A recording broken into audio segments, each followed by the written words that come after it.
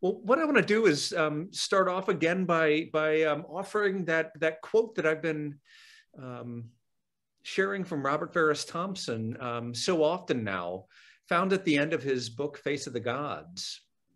Again, just to remind us of this kind of organizing mission statement, if you will. He says, the beauty and the moral splendor of the Afro-Atlantic faiths reveal them to be world religions, never again to be considered cults, never again to be excluded from the calculus of world religious history. All this sainted difference is what God wants. So for those of you who have been following along over the last several months, we have been able to learn a little bit more about all of these beautiful world religions, beginning with Haitian Vodou, we learned a little bit about, and then Cuban Abacoa and its roots in Cameroon, and then about Cuban Palo and its roots in Congo. But you know, we haven't yet touched upon one of the most important cultures that emerged from West Africa, one that can now be found not only in West Africa, but throughout the Americas, and not only the Americas either. And what I'm talking about, what we're going to be talking about tonight, is Yoruba culture and Orisha worship, which is a form of ritual life with, again, roots in Nigeria, but it's now all over. It's in Cuba, it's here in the United States, it's in Brazil, it's just everywhere. Now, when I thought about all the people that I might want to reach out to about a presentation on Yoruba culture and Orisha worship, there was one person in particular that loomed large, so much so that I have to tell you initially, and John, yeah, I don't mind sharing this. Initially, I was even hesitant to ask. John Mason is a Baba Orisha in the Yoruba tradition. He's regarded around the world as one of the most knowledgeable scholars of Yoruba practices. And I frankly thought, man, he's out of reach, he's out of touch. He's the author of so many books, too many to name. I'm gonna recommend one in particular now. I don't know if you all can see this on the screen. It's called Orisha, New World Black Gods. And it's a really, really helpful primer for what we'll be learning about from Professor Mason this afternoon. He's the founder of the Yoruba Theological Arch Ministry in Brooklyn. He was a friend of Robert Farris Thompson. He's lectured at universities all around the world, and he's helped people to appreciate, or to, in some cases, to understand more fully the wisdom and power contained in this beautiful Yoruba tradition. So all that to say, I was really thrilled when Professor Mason responded to my email saying that he would speak to our community. And I've had the chance to speak to him over the phone now a number of times. And John Mason, let me just say what an honor it is to have you with us.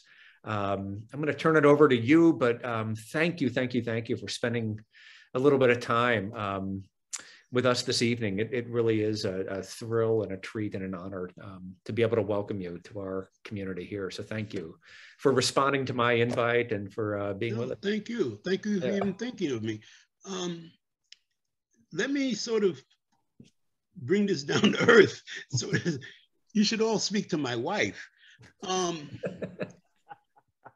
you know something? We've been together. We've been married, what, 42 years, I think, 43, 42. And we've been together about 46.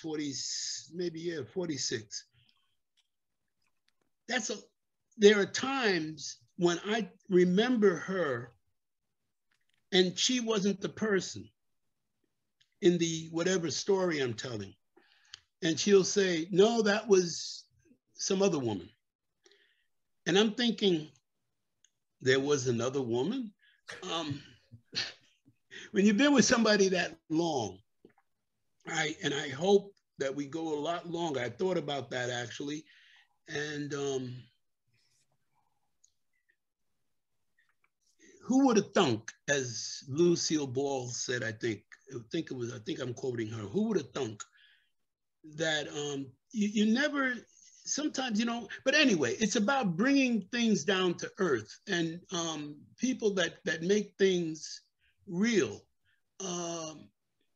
Because sometimes people will say, oh God, I have a neighbor, and the neighbor said to me once, he says, oh, I heard you write books and you're supposed to be whatever. And I said, yeah. And he said, you know, I want to write a book. I wanted to, but my thought then was not, oh, well, good luck. No, my thought was, well, then start. I've been in too many places where fellow priests and priestesses, much more brilliant than I am, and who have more of a grip on history of those specific places. And you wonder about why. I would tell them, why don't you write this stuff down when I'm not here? When I come back, we can talk more. They think it's like a magical process, and I'm thinking it's work. You know, every day I get up and go to that desk, two desks in the other room, and every day it's the system. How do you work? And luckily, I love what I do. I'm endlessly curious about what is that. There's a song, the jazz song. What's that over there? And Daddy, who's that over there? And Daddy, oh Daddy, can I have that big elephant over there? That curiosity of youth. I hope I never lose that. Bob Thompson, since you brought him up, he was one of my dear, dear, dear friends. And his curiosity. Mm. There were two people that I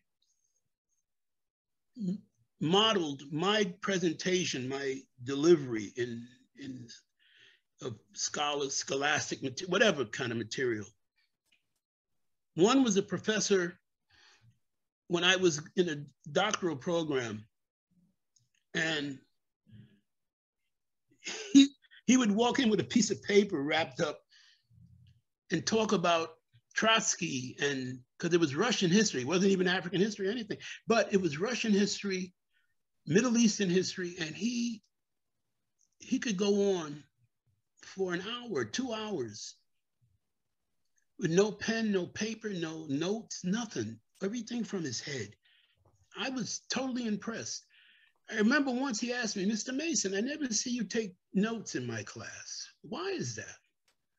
So I told him, and he said, can I see your notebook? I had a big notebook about that thick, and it was spiral. And he said, he says, you went to 4 years of college with this? I said, yeah. He said, how is that possible? You have all your classes in this one notebook. I said, yeah, I have something close to total recall. If I see it, I've been places where people, they say, how do you know how to get back here? I've given, in many countries, I've given cab drivers directions, and they're like, how the hell do you know that? You only hear once? It's like a homing pigeon. Once I get, it's like I pay attention. Simple as that. And once I know, no, derecha. No, go right. Because it's like they want to take the long route. No, derecha, oye, derecha. So they're like, how does this guy know this stuff? Well, it's that kind of memory. And that's the only gift I got, I guess. The rest is basically, then the rest is it's hard work. You study, you think about it. I don't go to bed until 5 sometimes, 4 in the morning, 5 in the morning. Sometimes it's light. In this time of year, I go to bed, I can walk to my bed because I can see it's the light is coming up. The point is, this work, any type of serious work, music, because I'm a musician in one of my other lives, it requires dedication, it requires discipline. I call it, we have an Odu, we have a place in knowledge, a study of knowledge, of all the categories of knowledge. Hermann Hesse, he wrote a book, or Hesse, they say with it, 2 S's, they say Hesse. Hermann Hesse, he wrote Magister Lodi. They call it, it's been retitled The Glass Bead Game. It's like the game of life or Monopoly or any of those games. Well, I'm a diviner. I study the ultimate game. It's better than I Ching. It's more inclusive. And as a dear friend of mine, a boyhood friend who became a master of I Ching, we talked once and I said, Loda, his nickname was Loda of all names. I said, Loda, can you fight from the pentagram when you throw the yarrow sticks or you flip coins? Can you fight from the resulting diagram, information? He said, fight. I said, yeah, fight. Can you reach out? He said, oh no, it's not built for that. I said, well then, in my system, you can fight from the board, which means that I can step into the other world. That's not always, you get older, there's certain steps you don't want to take because it's a little bit tricky. But it's this idea that matter can neither be created nor destroyed. That means everything, you, me, everything has always been and always will be in one form or the other.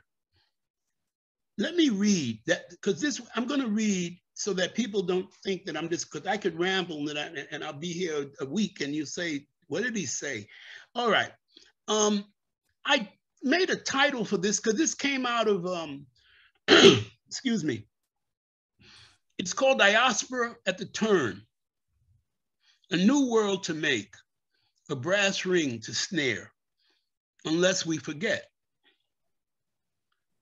A picture is not 1,000 words if it does not answer the questions of who, what, when, where, how, and why in regard to the portrayed people, their lives and arts. To do that honestly, we must become part of a community and share its hopes, dreams, plans, pains, and pleasures. Its mothers and fathers must become our mothers and fathers. Its children must become our children, or we are nothing more than not gone native academic voyeurs, moving from one titillating photo to the next. Bob Thompson, we had this conversation a long time ago. God, you think that, where did 50 years go?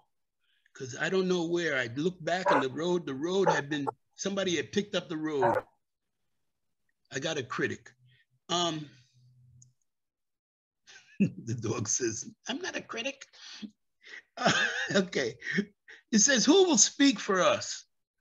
Abducted children of Africa who find ourselves at home so far and so many years from home. We must speak and record our histories, seen / public and unseen / private, in order to build Ashe, which is command, power. This is what began for me 60 years ago, more. I've been a priest 52 years and initiated priest 52 years. And then the years before that, where I was sort of searching to find out what it was that I really believed in or that made sense to me. When I was younger, I was raised a Catholic. And when they found out that I wasn't, as young Frankenstein said, I was abnormal, in the sense that they gave me a IQ test. And my mother and father, who were blind, and my father was very well educated. He had graduated from divinity school. He was going to be a doctor of divinity until he lost faith that God had made a Black man in that year, that time, blind. That didn't seem to go with his theory of benevolence. So, but I never forget the nun, they told my mother, do you know how much he scored on this IQ test. And it was supposedly something for them that meant that I was, quite smart, whatever that meant. But it meant that I was really way above normal, what they could, and really way above that. So they were like, wow. And my mother said, well, in her very soft way, she said, I always thought he was quite intelligent. My wife didn't believe that my mother taught me to read. My blind mother taught me and my cousins all to read. I was reading at 2 years old because I had to go with my mother and describe street signs when we traveled together, her and my father. And she'd say, tell me the numbers, John. And I'd tell her the numbers and tell me the street. What street are we at? And I don't remember. And I tell all my children, do you ever remember a time you didn't know how to read? That's an amazing and wonderful gift. So that it's in that for me to understand, what is it that I believe? What is God? What does it mean to be human? What is this thing that we are now experiencing, this incarnation, this existence? Well, that begins the quest, because now it's like, okay, and then you find, where do you put your feet that you can stand firmly on solid ground for you? Everybody's different. Everybody finds, some people can work on surfboards, some people work on skateboards, so other people work on roller skates. Some people have to stand on solid ground, so that there is no good or bad. It's only, what do you do with it? What is it for? So it says, did we mourn the passing of the Atlanteans? When in English, we clearly and articulately present our grievances and accurately describe and point out the evildoers, the white jurors ask for our charges and testimony to be subtitled and read to them by a translator.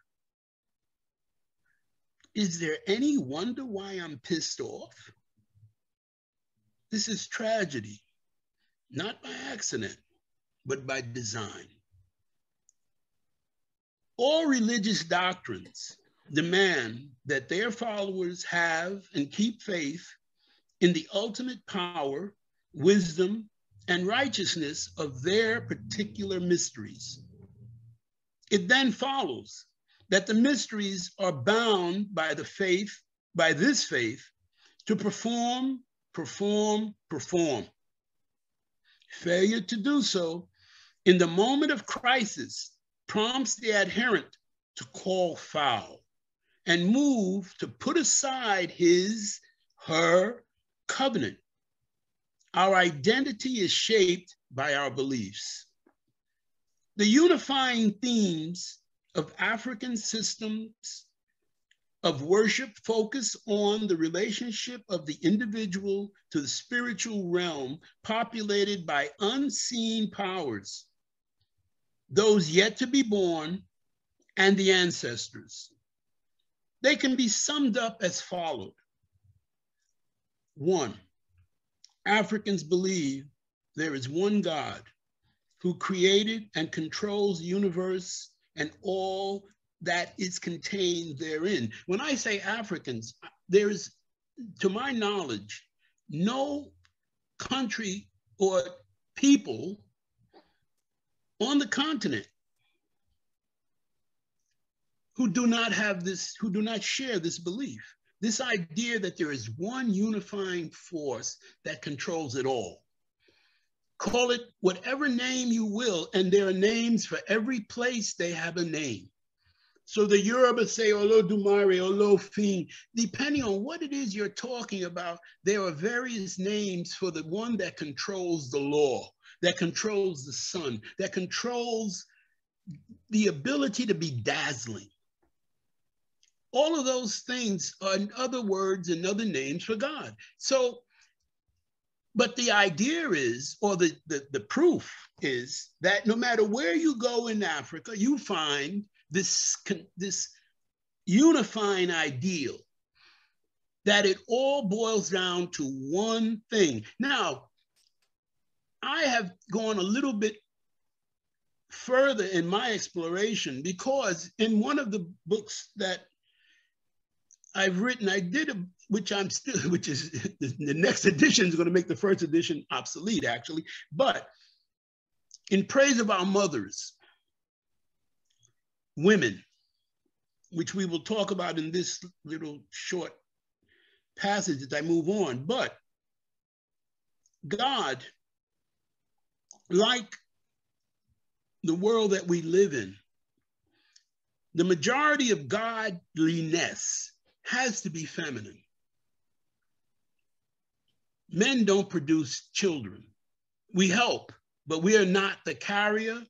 It is not flesh of our flesh, in the sense that it doesn't come from our loins. It doesn't issue from us. It is not that, we do not create that miracle. As much as we covet it and we look at it and we try to control it, women. So that in my estimation, my humble estimation,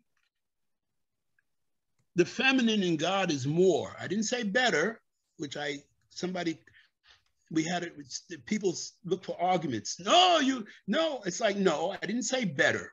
I said more. That the feminine is created to be accommodating. So that even the words that the British came up with when they said, well, what are those ladies? Those are âgées. And they says, well, what does that mean? That means witch. No, that's a terrible, matter of fact, there's no way that word could mean witch. Since I put this, as my dear friend pointed out, he said, if you're not a linguist, trained as a linguist, I'm not trained as an art historian, but language is my tool. I've discovered if you don't know what the language is, if you don't understand it intimately, you don't understand the culture. So that for a Christian, if you really want to understand what Christ said, you have to read Aramaic, because the King James Version is not what Christ said, or what anybody said, quite honestly, that hasn't been paraphrased. Now, I am not, as I let people understand, I am not a Christian. I have no dog in this race. But since I am a noted, whatever that means, scholar, historian, theologian, then that becomes, it's germane to this conversation. Because then if you want to explain to me what they said, tell me in the language which they spoke. Decipher that, and then we have some clarity. Because sometimes it's like saying in Spanish, trying to translate, you're the apple of my eye, darling.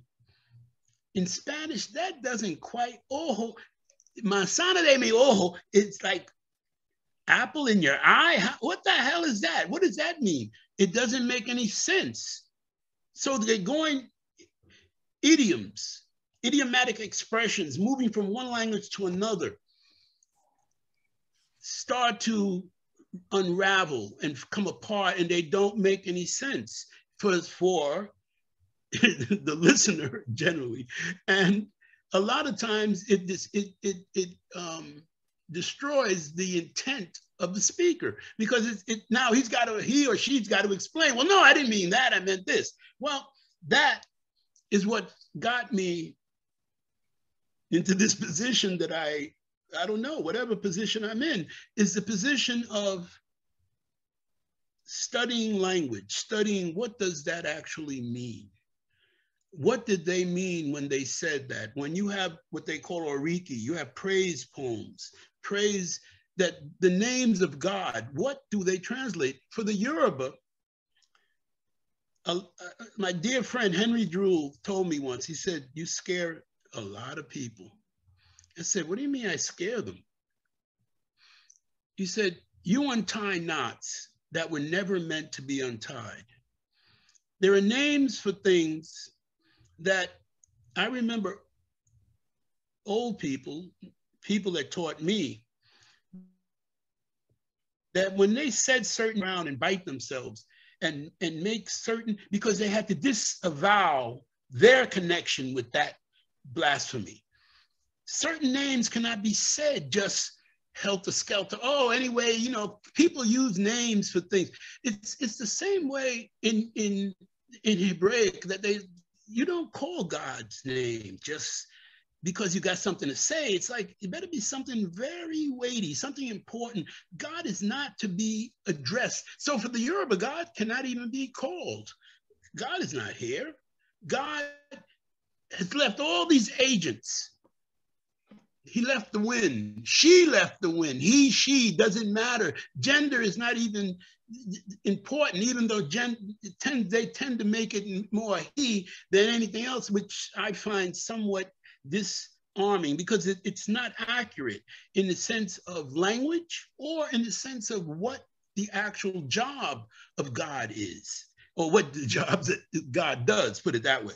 So this idea of shaping your beliefs, and that this one God who created and controls the universe and all that is contained therein, then Africans believe too that there are selected forces of nature which deal with the affairs of mankind on earth and govern the universe in general. And the word selected has to be underlined in that conversation and that descriptive, because it is not just, oh, anything, pick a number. No, it requires, the idea of selection requires thinking, requires reflection. Did you reflect on what that is and why it is, and why should it be this? Why should we call it that? Why should it be given this position? It's deliberation is critical in any idea of the sacred, or anything basically that's important, that you should think about it. It's not just something you say, oh, pick a number. It's any number. No, any number doesn't quite suffice here. So that when you think about what makes the wind go, what makes lightning, what makes fire burn, what makes love so critical to living. We have a saying, well, we'll get to that because I'll be in front of myself here all day. So Africans believe the spirit of man lives on after death and can reincarnate back into the world of men. The idea of reincarnation, as the physicists tell us, matter can neither be created nor destroyed. You and I and we have been either dancing this dance in 1,000 other worlds, in 1,000 other lifetimes, in other forms, from time. We've never not been. That's the point of this, that at least if their analysis is correct, and matter can neither be created nor destroyed, and matter means everything. All right? The smoke that you don't see, the smoke that you do see, the gas that you don't smell, the gas that you do smell, all of those things are constantly in flux, so that we are constantly in flux. You know, I remember years ago, and I read this thing, and the guy said, or the person said, I say guy all the time, they said, oh, every 7 years, we fluff off a whole bean. We renew ourselves because our cells regenerate and they get rid of the old stuff, and we could take a bath. And God, all I got to do is look at the side of my bed every couple of months, and all of that dust and stuff, that's me down there that I'm throwing out. And I'm like, oh shucks, where did it come from? And my wife says, where did all this dust come from? I said, from us and whatever else is blowing in the street. And the answer, my friend, is blowing in the wind. So And the answer is Joe, Sam, Susie, and Elmo. They're all blowing in the wind. But that's the God design. That we go and we come and we come and we go and we disappear and we reappear. And you think, I'm writing, I write stories too. People say, you write other stuff? Yeah, I write other stuff. I have a dear friend, a good friend, let's put it that way, because he might say, I'm not that dear. Walter Mosley, he did Devil in the Blue Dress and a whole bunch of, look, I think, boy, he must, you think I get up early and write. He must get up and not go to bed because he writes, it's like, damn, you wrote all those books? He says, well, you're not that bad yourself. I said, yeah, but good God. The point being, you come up with glimpses of people and things that are not just imaginary, they're real. I said, where did you get Mouse from? I knew people like Mouse. Mouse was a psychopathic murderer, but he was this guy's best friend. I've known a few people like that who said, John, how's your mom? They love my mother. My father, they could, but my mother, oh my God.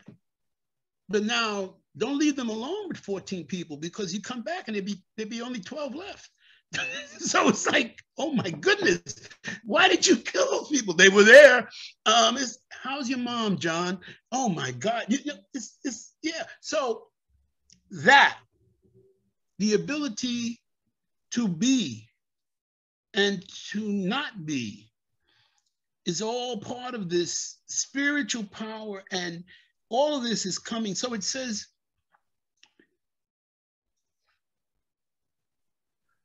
remembered, okay, I'm trying to figure out where I left. Oh, here I am. Africans believe ancestral spirits have power over those who remain on earth and must be remembered, appeased, honored, and consulted by the living. I talked to my mother and I apologized to my father. As I get older, I was looking, I shaved. I didn't want to come as a hairy monster. So I shaved yesterday to get prepared for this. And I looked and I had my father's lips. And this mustache pointed that out. I said, good God, that's Dad's lips.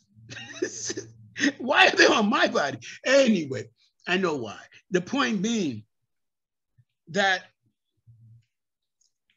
I remember when I told him I was going to be a priest. I was going to be initiated.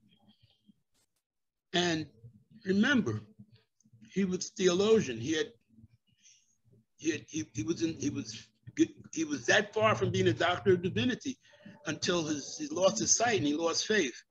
But he put me through the questions. He said, does it have doctrine? Does it have this? He asked me about 5 questions. And when I answered all of them to his satisfaction in the affirmative, he said, okay. He said, let me give you one piece of advice. He said, you see Dr. King? He's Dr. King. He's not a jackleg. I said, Pop, what's a jackleg? He said, the jackleg preacher is somebody who gets a soapbox, puts it in the corner, and takes the Bible and starts preaching from inspiration. He gets the calling to preach, but he's not learned in the scripture.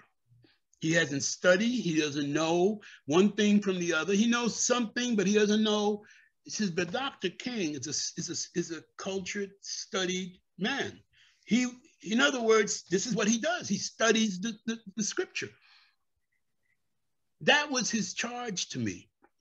If I count anything, there are 1 or 2 others. Bob, yeah, I fashioned after Bob and Professor Rosen, and yeah, I got that. But my father was always the one behind my head saying, if whatever you do, know what you're talking about. Study what you believe. Well, that's what I've been doing for the last 50 some, close to 60 years. that is what this is about. That spirit is who I am answering to. My mother's spirit, my grandmother, all I just have a book finished with stories from that interesting past. And there are many more, there are many stories, but you figure it's those ancestors upon whose shoulders I stand. We all have to look back. However checkered you might think that is, and that's for you to decide. That's not for me. I can say, you know something, your uncle, your father, your was a real this or that or a great person. And you might think likewise, or you might think differently. You might say, you know, he was a real son of a gun, as Abbott and Costello pointed out. So it's in that ancestral worship is, and worship is a funny word. It's respect, it's honor, that this is what gave birth to me. This is what I stand upon, for better or worse. You can't beat yourself up if X, Y, or Z was the case. You can only make sure you don't follow. If it's a negative, you don't want to go that direction. Unless, as a friend of mine said, there's a prophet in it. The guy said, well, goddamn, you can't. The guy says, well, John, you can't turn down $2. So I didn't quite agree with that, but I understood his point of view that some people rationalize even that, but that's for them.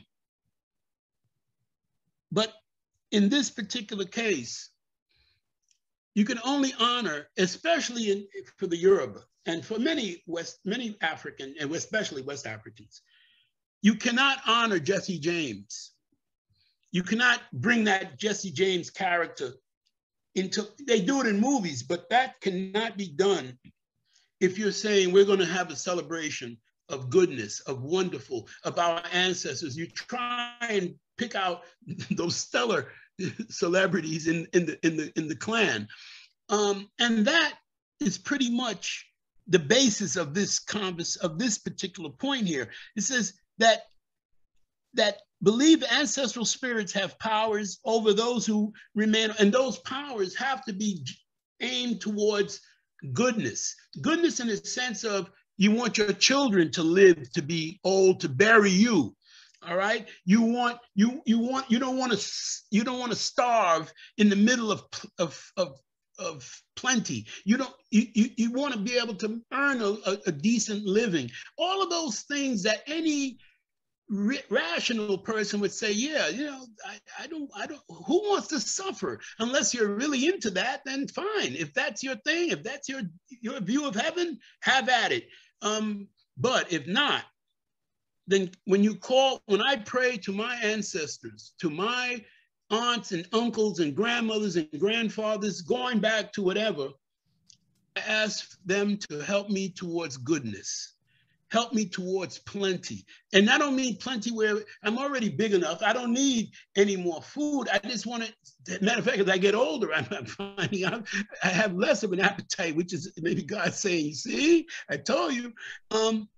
All of that becomes critical in this. Africans believe in divination.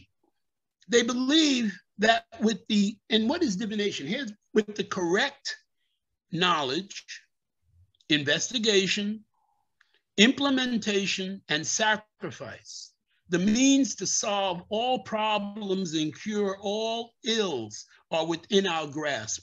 This is not faith healing. This is not, oh, no, this is scientific method. Actually, it predates people talking about the scientific method by at least 3,000 or 4,000 years, easy. So that, why? Because it requires observation, empirical information. What happened when you eat this? What I always think of all the foods that the line between, I have books, people said, damn, you study plant life? I have books, forget it. I've written about medicine. I study medicine. Why? Because I'm always impressed by how did they know that wouldn't kill them dead? If you eat this part of it, it's okay. If you think about an ackee apple. You eat the wrong part of that, you're a sick, dead person. One part is nutritious, the other part is deadly poison. There are so many plants that fit that category that you can't eat, but you figure how many people died testing that plant. Joey, eat that. Get Joey. Joey eats everything. Okay, Joey, come on. And you wipe Joey, slowly choke to death, and you say, okay, put down. Joey died, but you cannot eat this. Don't eat that plant. But actually, it's that type of empirical observation that's actually more than, because we do it in medicine. We do it's, what do you think? How many people are not taking their boosters? I just heard from a dear friend who's supposed to be a smart guy, and him and his wife are both teeter-tottering on the effects of COVID. And I said, well, didn't you guys get inoculated? Oh, no. And I won't even tell you the rationale for that. So, because we've been talking about divination. Every year we divine for the year, all right, for the house, for our family, and that's not just my immediate family, but the Orisha family that's connected to this temple, put it that way. And it said, don't argue. We were advised, do not argue with anybody about taking COVID tests. Why? Because it can lead to all kinds of bad blood, and people have already made up their minds about certain things. It's like somebody wanted to commit suicide. What are you going to do? Sit there and, no, I'm not going to argue with you. You want to jump. Go ahead. Take the leap. Do me a favor. Don't hit my car. A friend of mine said that. I don't have a car anymore. But so believe in divination so that we can, but investigation, implementation, and sacrifice. Sacrifice doesn't mean you kill 13 goats, pigeons, or whatever. No, it means I get up every morning and go to that desk. That means I get up and I study. I've been all around too many places in the world. Why? Because I want to know what that is. And I don't want to hear somebody tell me about what it is. I want to know what it is. What is that? How does it work? How does it feel? What does it smell like? Again, I'm going to mention Henry in the same lecture twice. That's, or maybe more. He's working on this thing. He says, because you have to know what, if you've been in any type of ritual situation, the heat, the smells, the human company, all of that is part of your knowledge of something. And it has to be thought about. Everybody thinks that they're just running through the world. No. What did you bump into? What did you smell? What did you feel? What noise did you hear? All of that is part of ritual. It's part of belief. It's what helps form your belief. So that divination is that thing too. It's knowing, and it's going into your own memory, your own experiential reality. What did you experience? Because sometimes the only way, some things you can't know unless you've experienced it in some form. You can theorize, you can tell all kinds of nice stories. Oh, you can give all kinds of wonderful advice. My father used to say this all the time. He says, you know something? You can tell somebody all day what a kick in the butt feels like. The only way they're going to really know what a kick in the butt feels like is when they get kicked in the butt. Because there's something immediate, there's something now, and you can't explain it because until you've been kicked, until you've experienced certain things, it's even because it's all fiction for you. It's because people say, oh, I'm going to give good advice. You shouldn't do that. You shouldn't do. It's how do you know you shouldn't do that? How do you know? How do you know what the result, how that person might experience it in a different way? But divination, what is divination in this sense? The Jews call it Talmud. It's in the Torah, but it's a Talmudic. It's the listing of all the arguments about a cow, all the arguments about a this or that. In other words, and how did they resolve that problem? That is what Fa is. It's the glass bead game. It's a game that everything in the universe, everything in our world is in my game.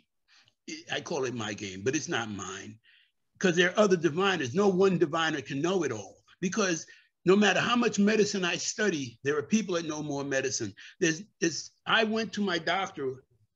I'm doing this thing on dolls, and I showed him a picture, a very old terracotta. I said, tell me what killed this person.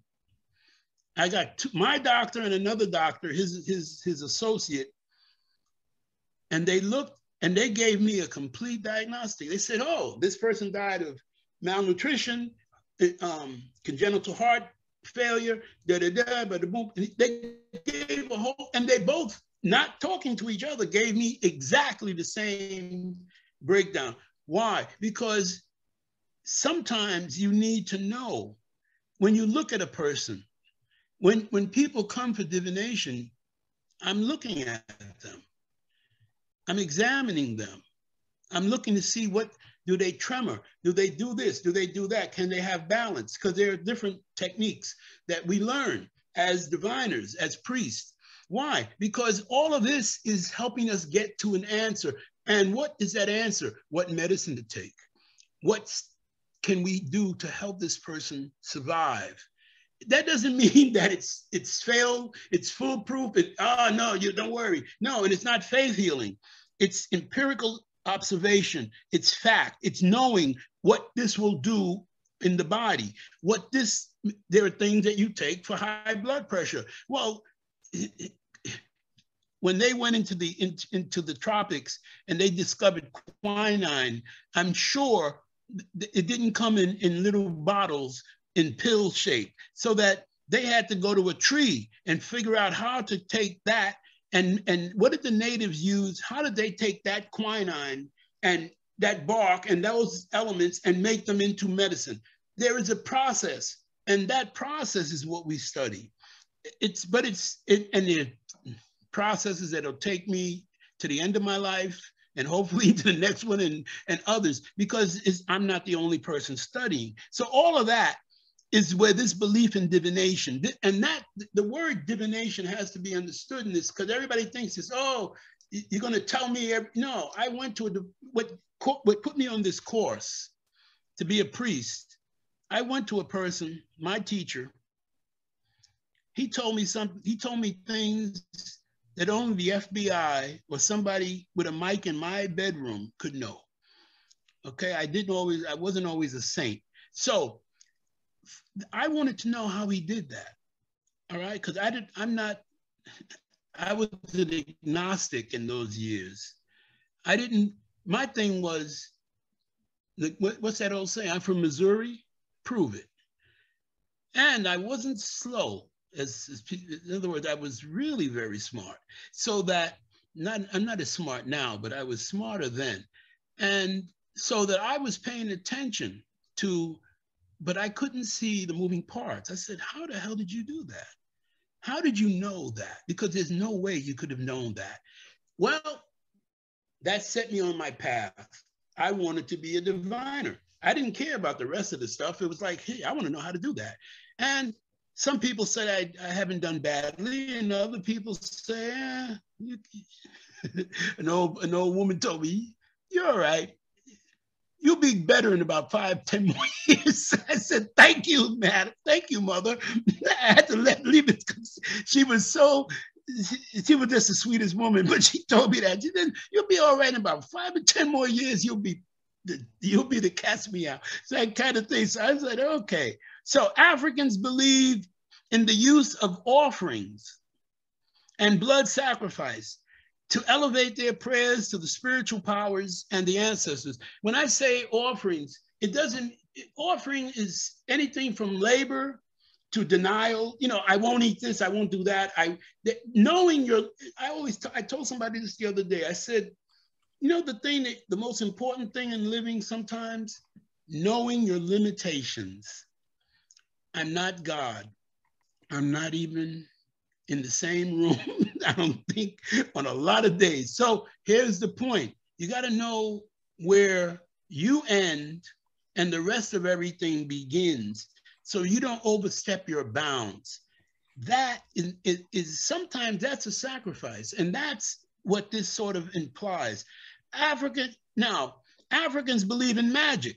They believe that magic occurs when we use our heads and our abilities to become dazzling so that we can counter or frustrate evil, thus illuminating the source of the problem.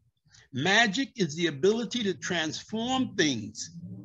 For example, negativeness into goodness. Magic is a technique, all right?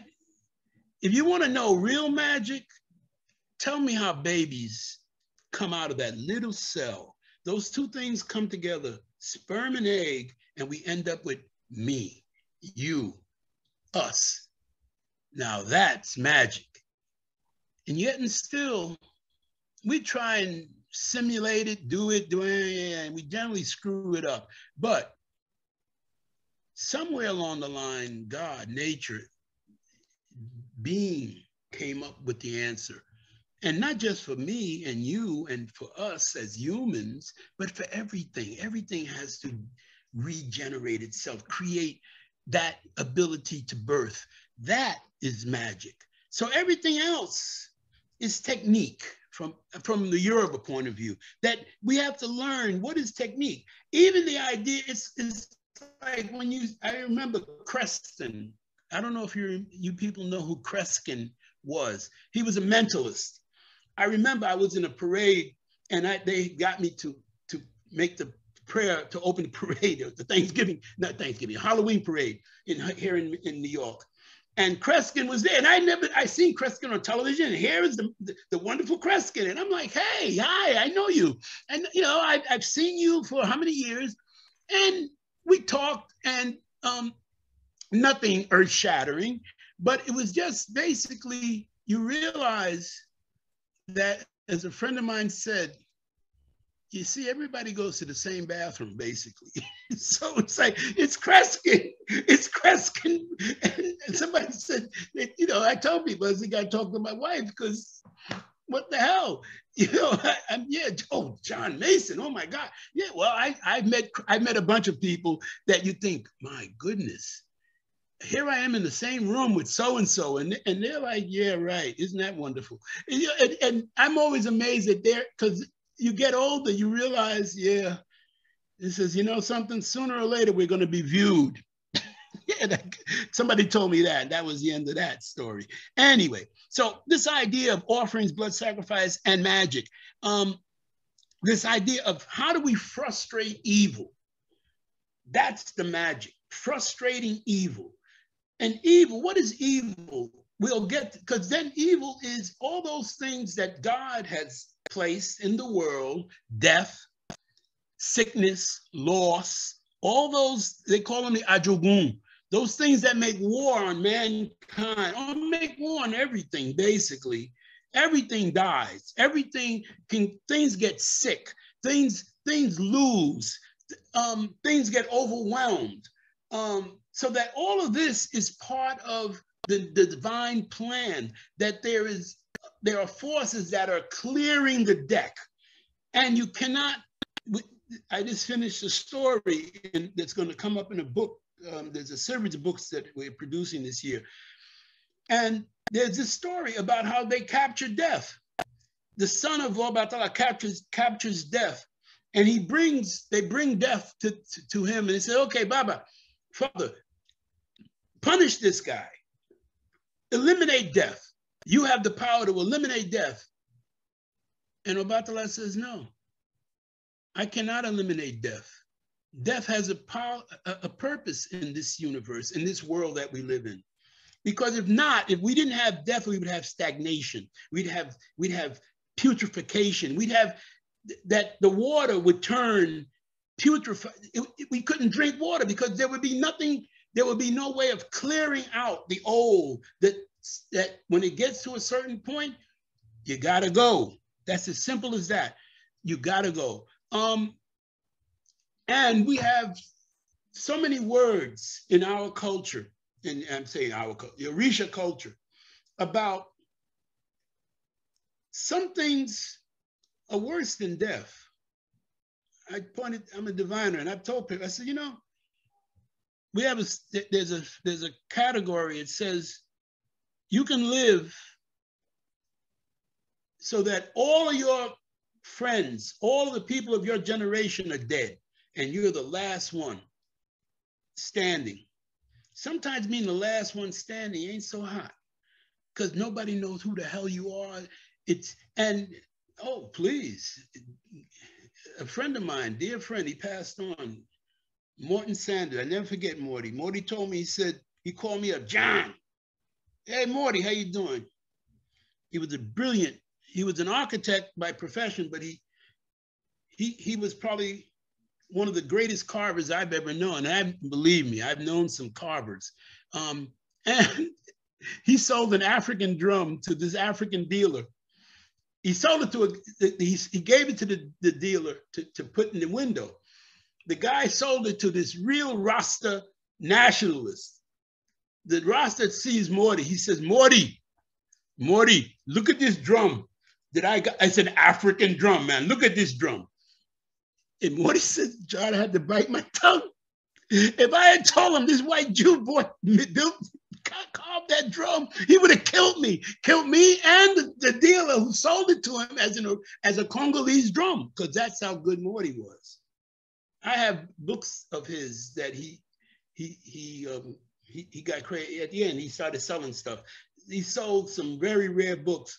And I went to the bookstore and I said, the only person I ever seen with these books is Morton Sanders. He says, yeah, Morty sold them to me. I said, son of a bitch, excuse my French. Why would he sell them to you? He could have sold them to me. He says, no, he wouldn't. He said, John, I couldn't. He said, I gave them to the book dealer. So I said, well, you know what I paid for those books, man? Because I had to buy them. The point being, the idea that you come with a gift. You come with a gift. And Morty had the gift. But people, as he said, he called me up. He said, I'm old. I said, yeah. And is there some other news you're going to tell me? He says, I don't like it. I don't like being, he was always a vital person. And I said, Morty, this is part of the package, brother. I'm older than him now. Well, than he turned out to be, I believe. No, he lived a little more, but he got to the point. He said, I don't like being old. I said, what do we do? There ain't nothing to do. This is part of the deal. In for a penny, in for a pound.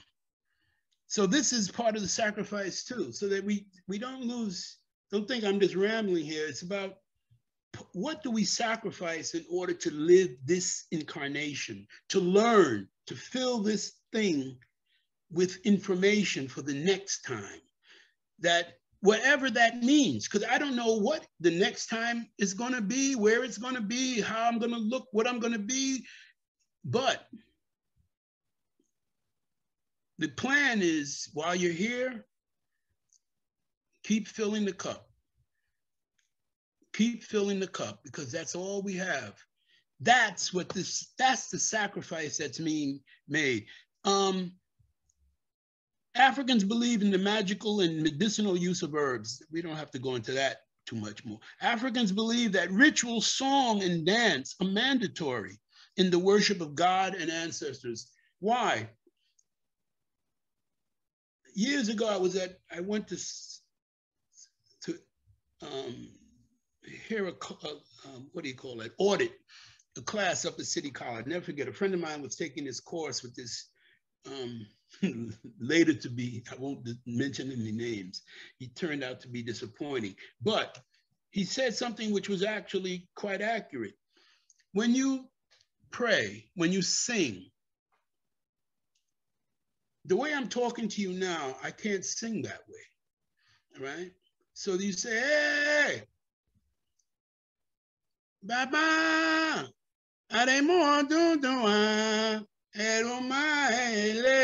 my voice changes. I become more nasal, the quality of my voice. And that's not me attempting to do that. That's just the way it comes out. And after doing something for 60 years, it just becomes natural. But again, it's that transformation of voice, of intonation, of octave even. Your octave range shifts. All of that is part of belief. Why? Because on a certain wavelength, you can make things happen or not happen, materialize and dematerialize things, so that it's that ability of sound to have power. That's what this is about. That's what it's pointing to, that it's not just singing for singing. It's singing with an aim. Why are we're trying to bring something to materialize in the room, in the space that we're now centered in, so that it's in that ability to create a sonic wave, a sonic presence. And that presence has all kinds of abilities depending on knowledge, because then again, language is implied. It implies a lot of what's happening. I explained this to some drummers who considered themselves quite accomplished. And I pointed out to them that they didn't know what they were doing because they couldn't speak the language. See that there's certain, it's not just me singing, it's me singing and speaking and directing that energy in a specific way at a specific person or group of people for a specific result. And it's not done haphazardly. It's, as I explained to many great and not so great musicians and drummers and singers, if you're not thinking, you're not, it's basically fool's play. Why? Because it requires, if you listen to Pavarotti, some of his, and you, Channel 13, they stopped playing it. He would, that famous,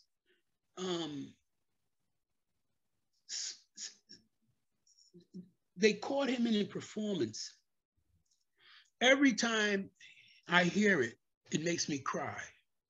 Every time. And I'm thinking, why I'm sitting here like a fool crying over this man's reaching this crescendo of sound and passion. Varying degrees, other singers, not like him. And I've been a musician, God darn long. Matter of fact, I've been a musician damn near longer than he was alive. The point being, when you notice that about some power in the music, that this particular thing, it catches, it touched something in me, and you feel it. Then you realize, wow, I can imagine him singing at a ritual. If he had, with what he can do and what he understands he can do, and directing that, well, I know singers on at least three continents who would make him dance, okay? Who would make Pavarotti dance, because they would sing and they would touch him in places he didn't even know he had. So that That is what this music is talking about. That ritual song and dance are mandatory, that the singing and the movement all brings on another dimension of reality. That's the point. It opens other doors so that there are so many ways of opening other portals to other ways of seeing existence. This is one of them. All of these are in play. So it's not just using medicine, using this, it's all about, hey, and this is what the culture teaches. And not everybody knows these things at the same level. As my teacher would point out, he said, some people, they just go for other people know how to make the thing move. Not everybody knows how to be a race car driver. There are a lot of people that drive cars, some worse than others, as the accident rate points out. But they're not Mario Andretti, is his name? Yeah, Mario. They're not him. They're not, or any of with that skill set. So that it takes a certain amount of training and then natural ability that you can, so that's all implied in this, that this is just not, but all of these things are portals, ways of learning, ways of excelling, ways of making things in the world and in the universe happen. So that, and it's sonically driven. All right, the Yoruba use the word ogbon to mean art, intelligence, cunning, wisdom, ingenuity, skillfulness, wit, and invention. You say, wow, one word. Yeah, that's the trouble with Yoruba. And a few other West African languages. You move that little diacritic left, right, and up, and one has, one doesn't. Ooh, we get a whole array of meaning. But in this case, that one word, people say, oh, it means wisdom. No, it means more. To be wise is to be artful, to be intelligent, to be cunning. Wisdom is one of them, and to be ingenious, ingenuity. If you're really wise, you cannot leave out the ingenuity part, that person is ingenious. Why? And it might not be, they can't rebuild a Ford, or they can't redo this, but in some aspect, if they discover it, ooh, it's discovering your wisdom. It's discovering your ingenuity. It's discovering your cunning. My father and mother had two different personalities, which people say, well, that's obvious. My father, as brilliant as he was, I think, and this, it took me a long time to reason this out. He came from a very well-to-do Black family in the South. His father was a very prominent lawyer, my grandfather, and yada, yada. And they went on from that. He and his brother went to school, they went to college, for two Black men, oh God, that was big stuff. And then he went to divinity school, his brother became a lawyer, all of this stuff. And then the Depression, as my father points out, they went to the bank. He said his father had $50,000 in the bank. He had 7. They gave them folding money, 10 cents on the dime. And they went from being so well-to-do. My father said they lived in North Carolina, Salisbury. And he said they had a house that people used to come to just to look at.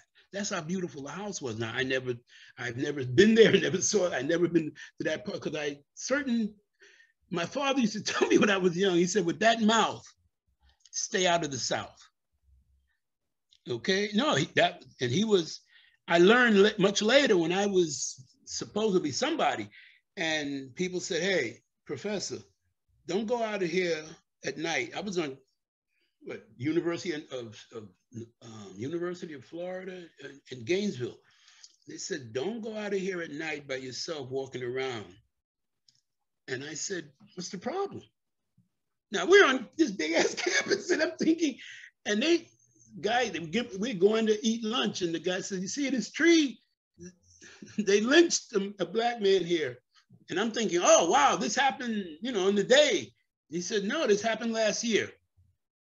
And I'm like, are you kidding me? He said, no, professor, don't go out by yourself. And always go with somebody that knows where you're going.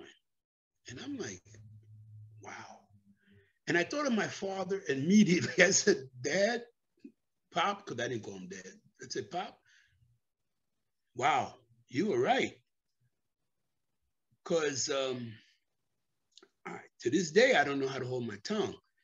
So it's like, anyway, I won't tell those stories.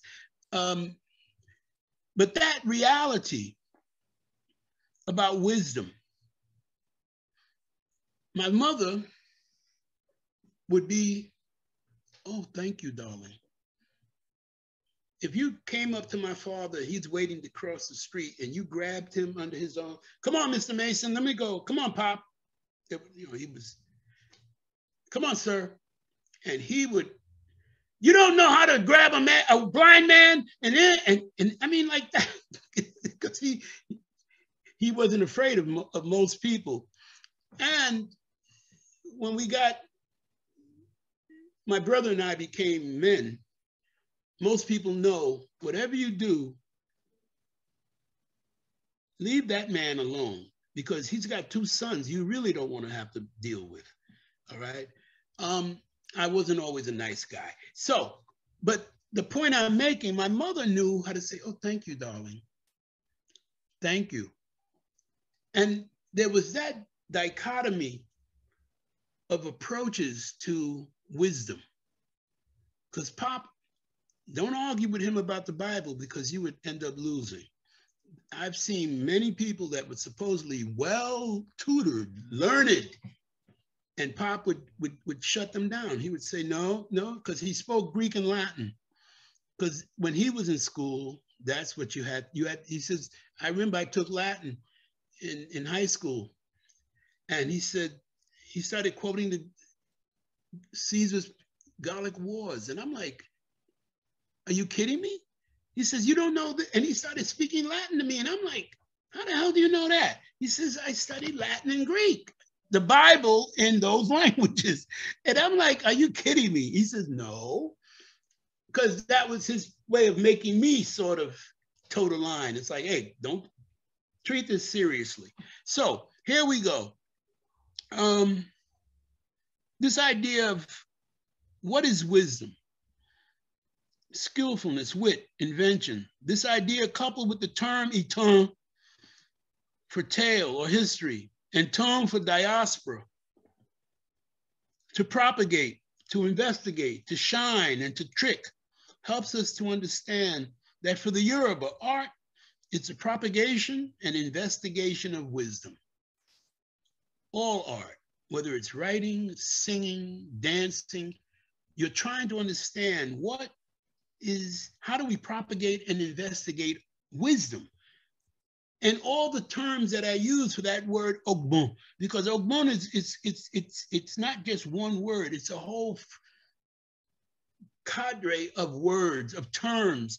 It's a category of understanding that in order for you to be, quote, wise, all those other things have to sort of follow suit. Art, like spirit, is meant to shine, to be seen, be heard, to trick, and cause a double take of the signified, a reinvestigation. It is supposed to carry you, stir things up, incite you, rule. These are all ways of that word are implied here. Rule, to move you to be either angry or sad.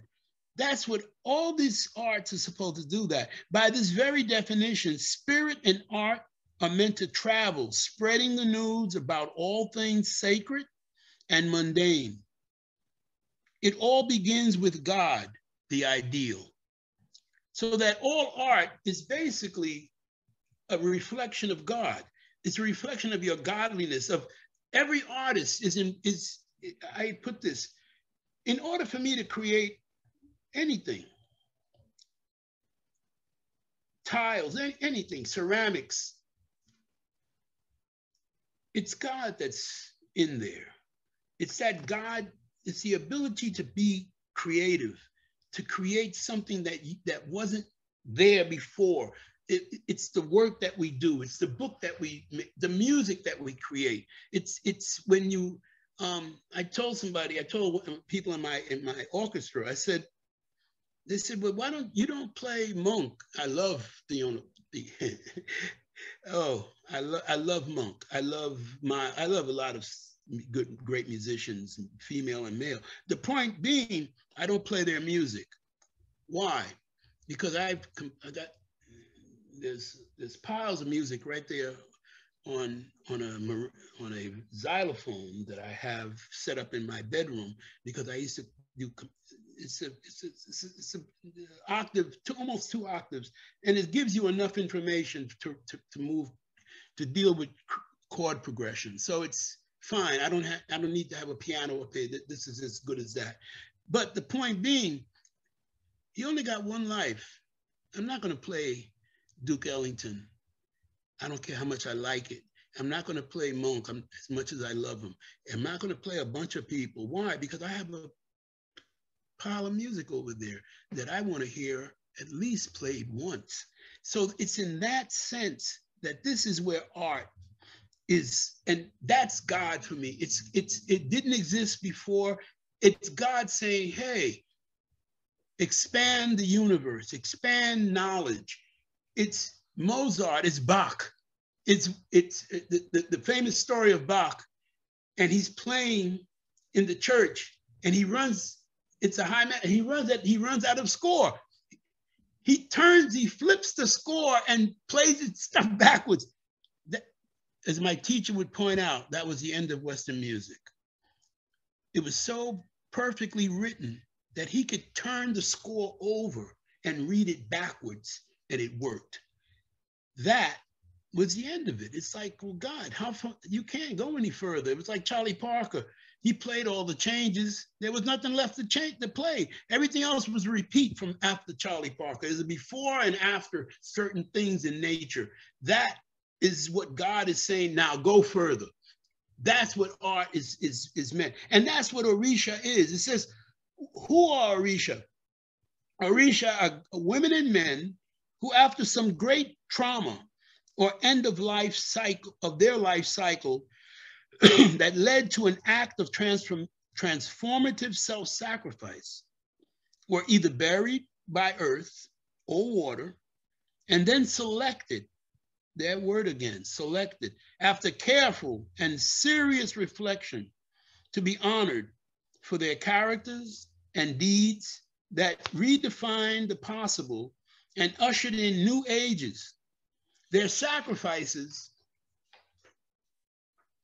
metamorphose them into lasting bodies of moving water, hills, sacred spaces, and natural phenomena that enduringly captured their spirit energy / ashe that could be invoked to perform curative services for their descendants and devotees.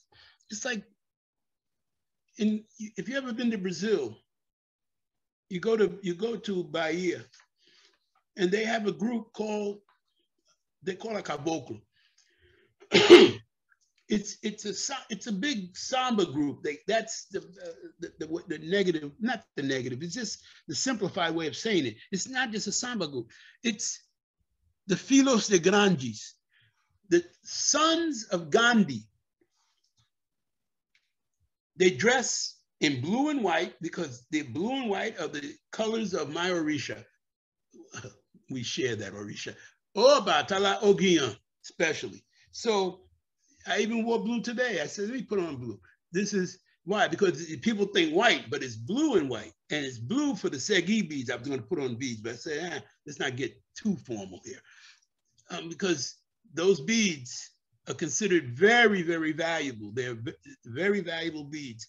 And when people wear them, we have a saying, I can wear those beads and not have any shirt on. Just be my bare skin, and I'd be fully dressed.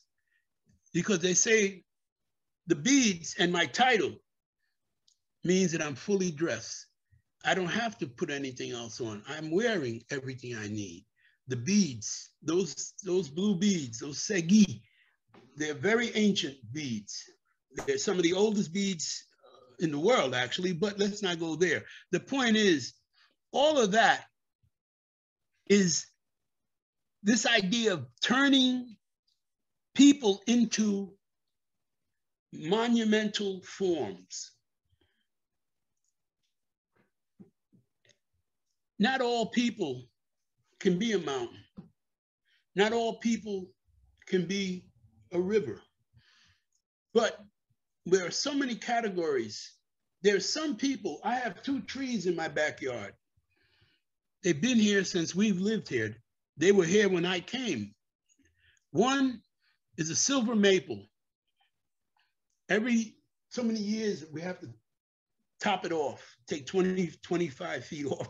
And the tree is looking down on, I live in a 4-story townhouse, and it's about 3 stories above my house now. And my neighbor said, Mr. Mason, why don't you cut that tree down?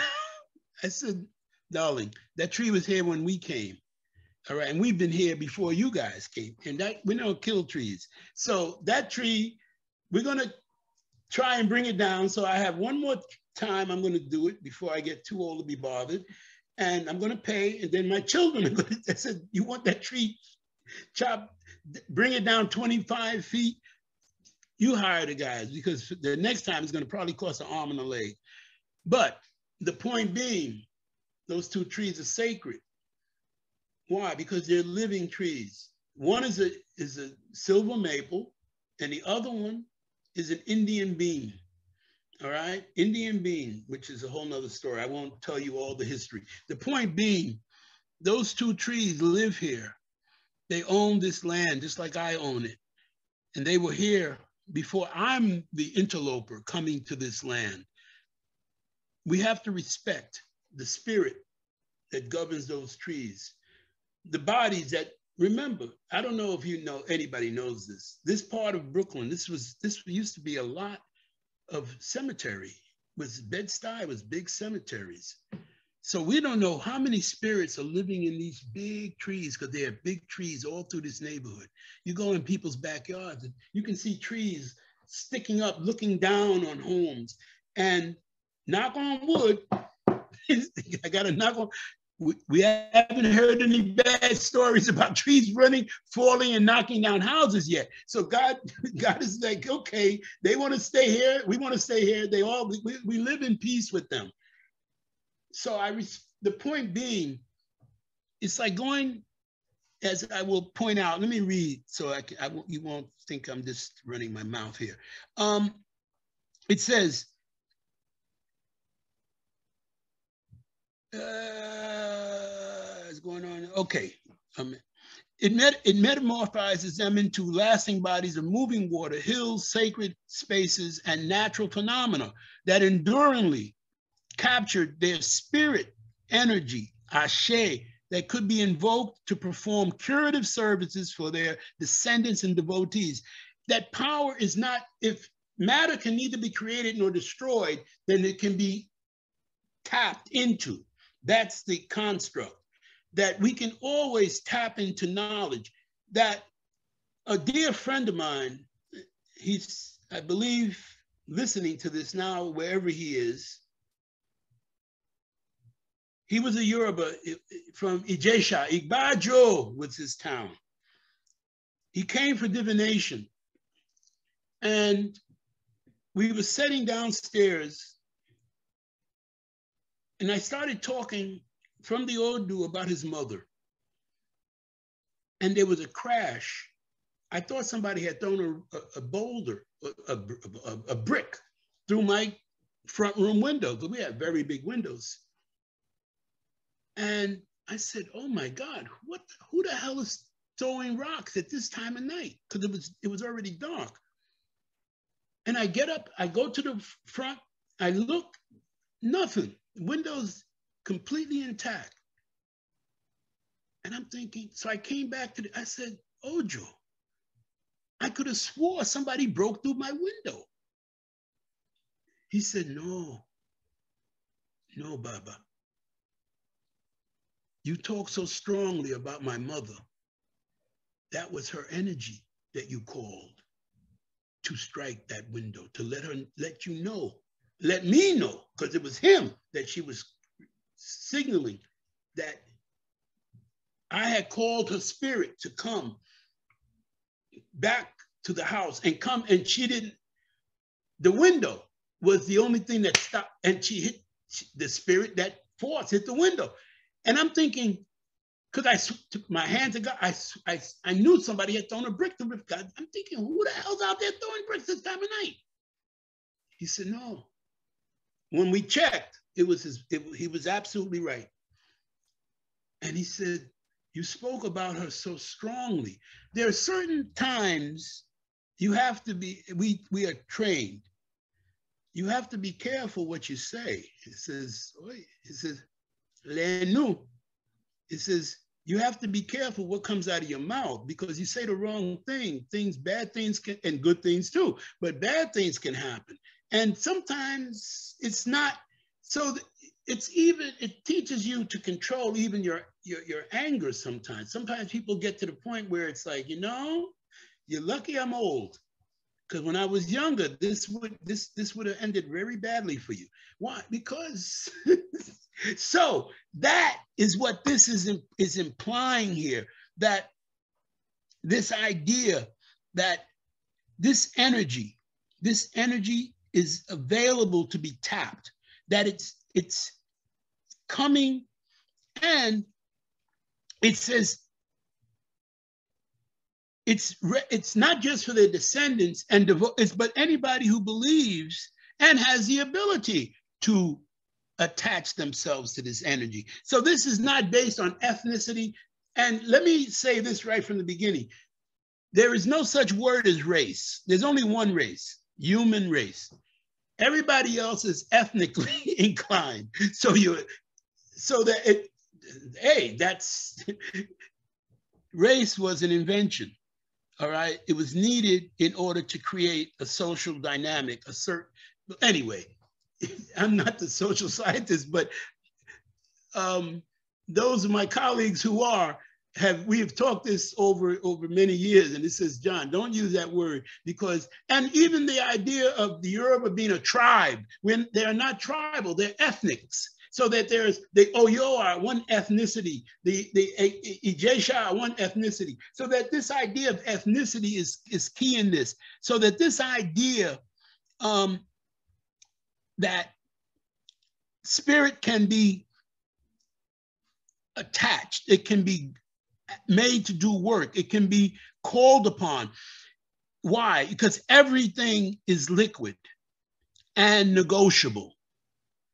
That means everything. If nothing can disappear and everything is in flux, well, disappear you can't see it, but that doesn't mean the air ain't there. So, or that when you feel the wind, it says, well, I can't see. I don't see anything until the thing pierces until the board is gored by the straw. And then you understand who Oya is. There are many poems that I have, Oriki poems, praise poems. And it says, you want to understand terror, you've never been in a tornado. He says, you want to be terrified? They got stuff for you. Nature can terrify you, because you see that water coming, you see that wind, and all the stuff that the wind is picked up and says, hey, you want to see some terrible stuff? Guess what? Stand there for a second. I'm going to see what can go through you, what can be embedded. It's worse than shrapnel. So it's all of that this is implying. And it says that knowledge production, original or not, is ongoing, as is language production, the naming of things. So it's the same way. If life is constantly renewing and rechanging and reshaping, then everything is also. And that's from that perspective, that's what Orisha and Yoruba, that's the Orisha construct, that we're all in motion. Everything is in motion. And divination at any moment is only a snapshot. Click now. Tomorrow it could be different. The day after is different. Why? Because if everything is in motion, then you have this moment of calm. And then there is this, it's not calm. And this moment, so it's in that sense that everything is in flux. People are of the earth. We are the consciousness, the knowledge, internal knowledge of the earth. Mankind shares consciousness with God and Orisha. As we work out our lives, we increase our and God's consciousness. God's consciousness, the universe, is expanding. God and the Orisha need the experience created by humans, animals, plants, and minerals, collectively and individually, vis-a-vis great souls, slash exemplary lives. The beauty of great souls like Osiris, Confucius, Mary, Christ, Muhammad, entice God slash Orisha to want to possess them in order to have intercourse with them and to learn. Intercourse doesn't mean just screwing. It means having dialogue.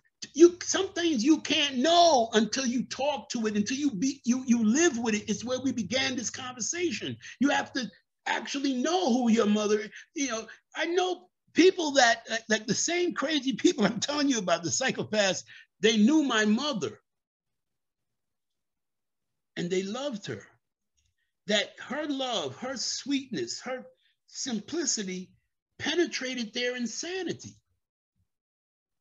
It was perfect for me and my brothers because it kept us on the good side of the storm. But for a lot of other people, they weren't so lucky because that insanity didn't protect them. But it's in that this construct is implied, that this idea that God and the select, that there's certain great spirits that people want us to possess, that you ever see, like a baby. There's a reason the baby has a round face, because it makes that little enzymes and endorphins jump off, and we don't want to throw it out the window. We want to hug it. We want to kiss it. That's why dogs, puppies, all those little animals, they have those little round faces so that we don't get rid of them. That we something in our chemical makeup tells us, take care of that thing. Don't abuse it. Well, guess what? All of that is what even the Orisha, people that study Orisha, we have to understand all of that. Why? Because it's part of our being. It's what makes us go in certain ways and makes others not go in that way. Because sometimes you understand, well, why? How can people do X, Y, and Z that seem so inhuman, so uncaring? Because sometimes the message didn't get where it was supposed to go. That, and again, for us, it's about how do we know that? Because we learn that everything doesn't want to be, you don't want to hug everything. Well, we have a joke, at least I know, I assume Black people have this joke most, at least that I've never heard other people say it. They say, that's an ugly baby. And he says, but I love her. He says, yeah, but that's an ugly baby. And that was a friend of mine used to say that. He says, something, that's a baby only a mother could love. So that there is that sense that every person is not huggable. It's not lovable. You don't want to be with but nature has set it up so that we're going to get the majority of these beings hugged and loved, all of that. So Orisha proclaimed as reflections on the ideologies of the spirits and deeds of great beings transcends blood ties. Orisha are not about family. that these ideas, these great figures, these great archetypes, they transcend blood ties. It's not about your mama or your father or your sister or your brother. This includes them and everybody else, so that it implies that this idea of ethnicity has to be jumped too. That's the other issue. And this, for even the Yoruba, for Orisha people, this was something that had to be dealt with, because in Cuba and in the Americas, under slavery, when whites discovered this paradigm of power, this paradigm of philosophy, of knowledge, they said, well, wow, can I learn that? Can I get into that? For a long time, it was forbidden. And I can understand. As an old lady told me, she lived to be 103, a priestess of Yemoja. Her point was, you know, she would allow whites to join her family, to be under her direction. She had a very interesting way of saying that. She said, they can join, they can't, but that doesn't mean I trust them. Different ages, different people. Why? Because they understood this process, this dictum in our culture. Slavery made it a little hard to swallow. That had to be reconstructed, reconfigured.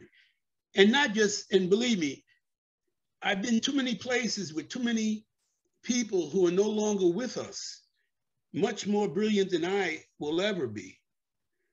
Men and women who wrestled with this very same problem. They were saying, how do we stay human? How do we maintain our humanity in the face of this atrocity? And the fact, how do we then embrace others who were part and still profit from that atrocity? That became an issue. I wrote about it, but it would be dishonest of me not to mention it in this construct. Why? Because that is still at play in the world. And it's, shit, what we gotta do is look at Ukraine and we think, now these are Russians and people that speak Russian. And if you want to talk about inhumanity to man,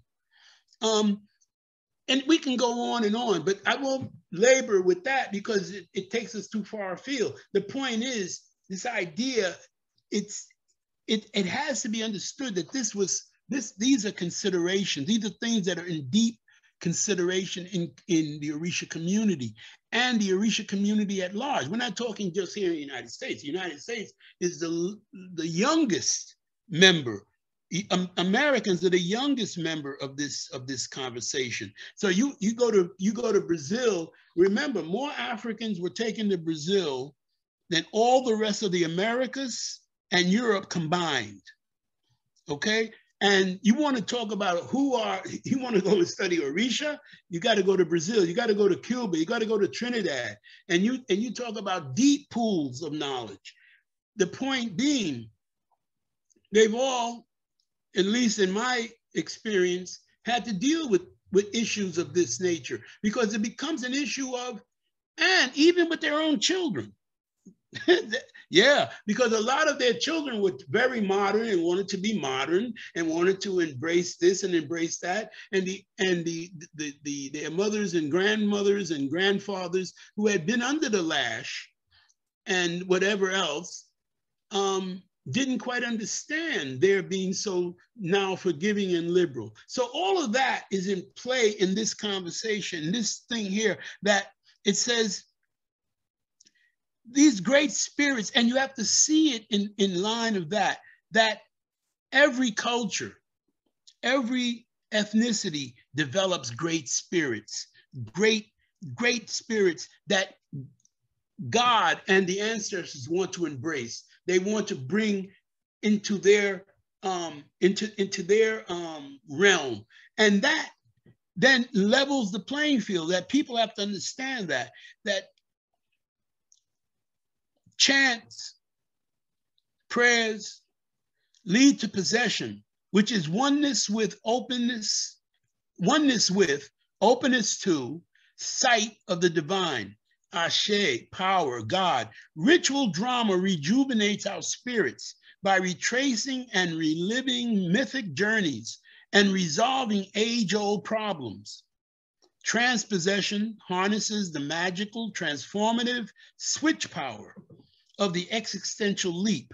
Shango jumps into our time to remind us of all the hero and scoundrel problem solvers he is the sum total of. Devotee swells and becomes more as divinity squeezes in and presses against bulging eyes, while causing tongue to misfire. Like Orisha devotees, Pentecostal adherents speak in tongues. Our spirit is there, a passenger in our own body. Words are poor ambassadors for a heart brimming with the soul's true glimpse of paradise. Possession is that point. It's where there is this idea that to become the other, to embrace divinity, that divinity can now become embodied and can come for work to deliver messages. Okay? People think of the Bible. Well, maybe people don't think of I'm thinking of the Bible. You think that when the apostles, after Christ had been crucified and risen, they were in the upper room and the tongues of fire came upon them. The Holy Spirit came upon them. They received the Spirit. They became possessed of the Spirit of God. Sometimes people think, oh, it's that Spirit that comes in possession, to learn to speak with the tongue of God, to learn to speak with the tongue of the divine. Not just the Orisha, every culture that has, remember, everybody's an African, genetically speaking. So that idea, that methodology traveled the world. Every culture has that type of transformative ability to invite the divine to come and commune with you. That is key, because it doesn't make God or his emissaries so far off from us that we cannot have contact, we cannot have instruction, that we can take it very personally. That is key to this conversation here, because it's about, we can bring Shango, and it's this predates Christianity, so let's not get this twisted. It says, where you join together in my name, there I am too. That's basically, that's African construct. You know, remember, Christ was in that scene, as John the Baptist was. So that this idea of them studying in North Africa, studying in Egypt, studying other ways of thinking about divinity, about the ascetic view, that you see this in India, that the idea of denial, of refusing the body so that you free the mind, you free sensibility. All of this is part of Orisha. It's the idea of going into seclusion in initiation, that you are deprived. And where my daughter, we were talking about this, my youngest daughter, I said, for a year, nobody can touch you. You are no longer in the world after initiation. That it's hard to do in a society. We have to go to work, or I was a teacher, remember, and I was a musician. But in other societies, you go and live in the temple. You don't, for a year, you stay away from people. You are sequestered. Why? Because you haven't been born yet. You haven't been born to this world. You've been born into the world of spirit, and spirit has now communed with you, but you are not born yet. You are not of the world. And because of that, this becomes important to know that here we are, and you jump, this magical jump, where all of a sudden now, from time immemorial, here comes you invoke this spirit, you invoke this force. It has a name, it has a method of acting, it has a way of acting. There is a method of calling it. There's music specific to it. There's movement that's specific. This is not, we're not calling up Chucky or any of these other hobgoblins. No, these are ancestral and national spirits that we call. Nobody freaks out when you say we're honoring George Washington. That nobody, when you do a movie about Abe Lincoln and somebody impersonates him or gets to look like him, or you do stories, so that these great national images, every culture has them, and they find ways of reconstructing them when it becomes valuable for them to actually do work service to the community, to the nation, to their state, to their city, to their government.